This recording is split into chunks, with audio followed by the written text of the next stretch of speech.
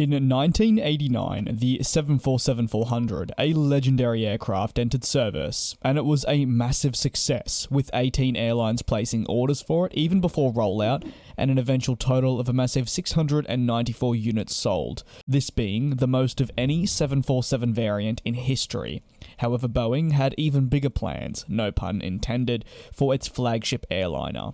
And in the early 90s, they began dreaming up an even better 747 known as the 747-500.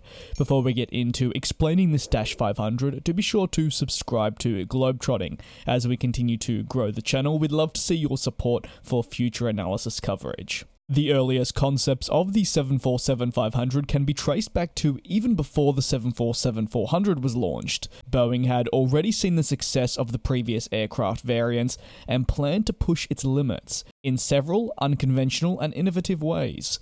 Perhaps the most outlandish of these experimental changes was Boeing's attempt at a 747 variant with turboprop engines instead of conventional jet airliner turbofans. This was a proposal made contemporarily with another Boeing project called the 7J7, a small short-haul narrow-body airliner similar to the 717 and 727. Only with bizarre counter-rotating turboprop engines, it would make the plane laser-focused on maximum fuel efficiency. The 7 in 7J7 stood for Japan, where the concept of the airliner was predicted to be the most popular. Boeing believed these new turboprops could be the future of air travel, and started dreaming bigger than just the humble 7J7. Therefore, early concepts of the proposed next generation of the 747 included 4 turboprops in place of conventional jet engines, and the projected numbers were impressive.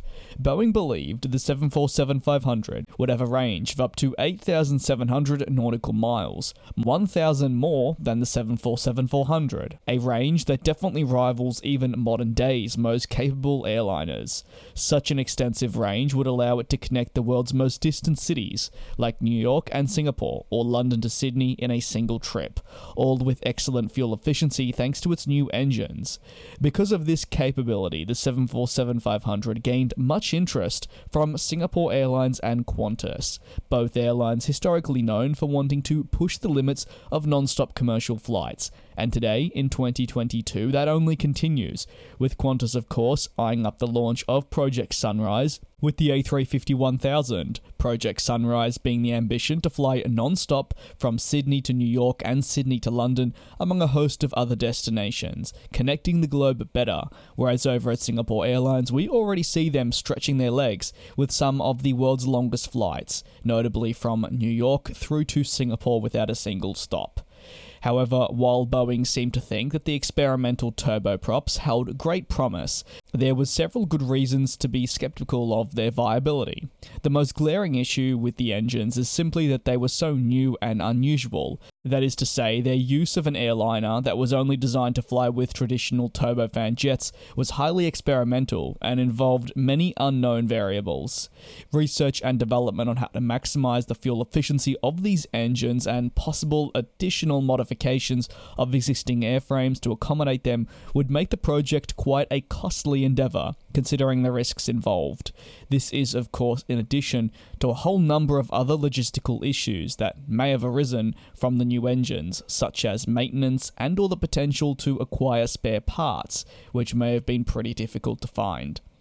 The fuel efficiency aspect of the engines also began to seem less enticing to potential customers as oil prices stabilized in the late 80s and early 90s. And to add to all of this, the engines were just plain loud, especially when, at the time, new advancements were trying to move airliners away from the excessive noise pollution. In the end, Boeing scrapped the idea of the turboprop 747-500. However, despite the issues with the engines, the concept of a stretched 747-400 still seemed to hold some promise. Therefore, Boeing went ahead with the idea only with the conventional turbofans like the 747-400.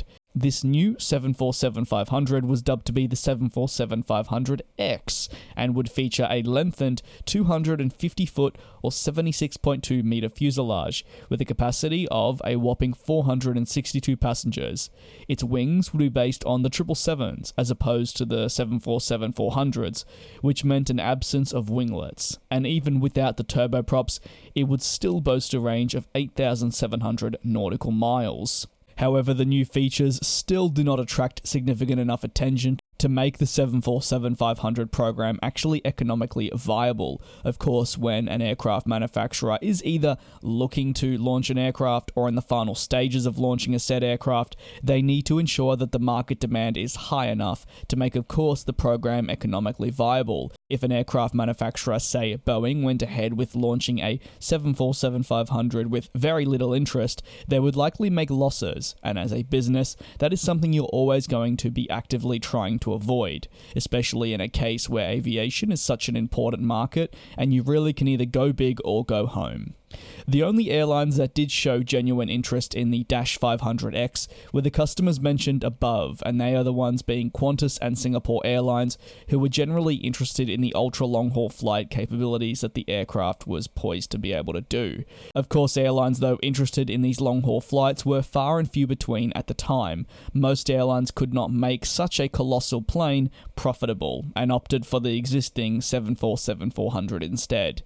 Even so, a more substantial change was beginning in the industry. Twin-engined airliners, such as the A300 and Boeing's very own 767, with their new ETOPS certification, could now cross oceans like the four-engined 747.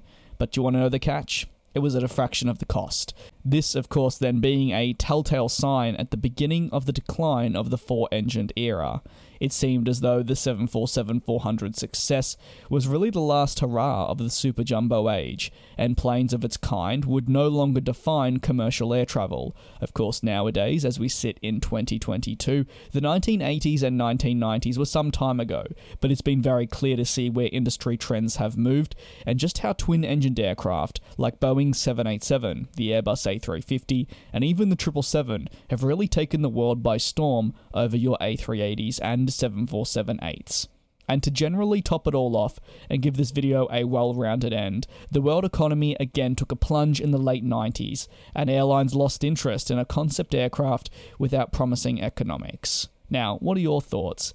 In a day and age now, do you think it would have been cool to see such a plane fly? And if Boeing had gone through with launching it, which airline do you think should have ordered it, aside from Qantas and Singapore Airlines? You can drop your hypothetical answers down below in the comments. Thank you very much for tuning into this video here on GlobeTrotting.